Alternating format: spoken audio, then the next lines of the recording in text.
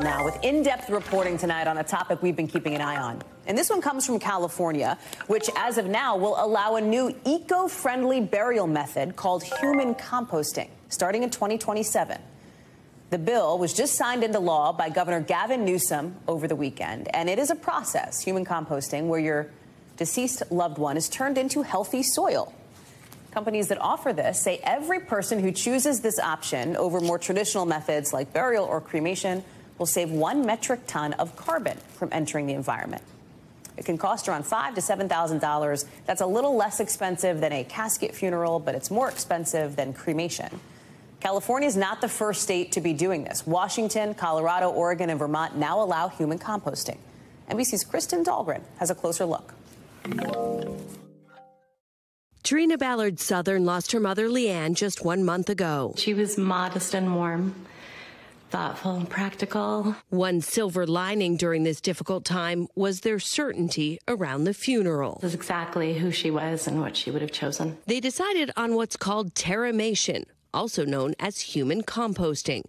Instead of the traditional burial, the human body is composted and turned into soil, which is then given back to the family for future use. There is something in us that wants to return to the earth. Micah Truman is the founder of a Seattle-based funeral home called Return Home, one of a few places in the U.S. offering this option. The process involves organic material and oxygen. The bottom of a specially designed vessel is lined with sawdust, alfalfa, and straw. Then the body is placed inside, dressed with a compostable gown. The vessel is then filled to the top with more organic material and sealed. The oxygen flows through the vessel and takes the body up to temperature. And in 30 days, the body completely transforms into soil. Recompose, another Seattle-based funeral home, integrates families however they choose. Maybe you want to say prayers, sing a song, anoint your person.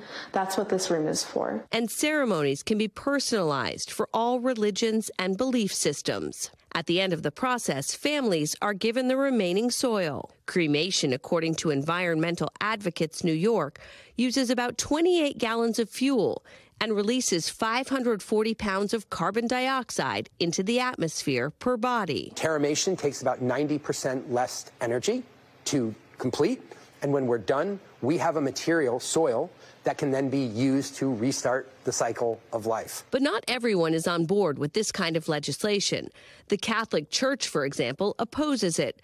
The New York State Catholic Conference saying in a statement in part, a process whereby human remains are composted and scattered in a designated scattering garden or area in a cemetery fails to sufficiently respect the dignity due the deceased.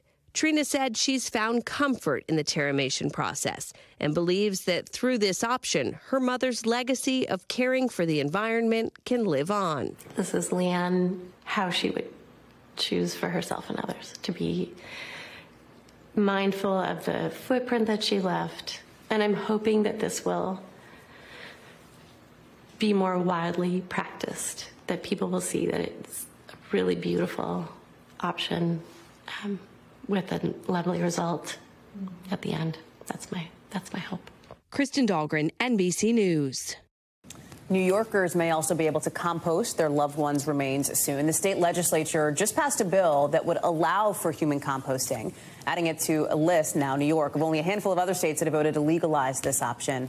The bill has not yet been sent to the New York governor's desk. No word on whether she'll sign it. We'll keep you updated.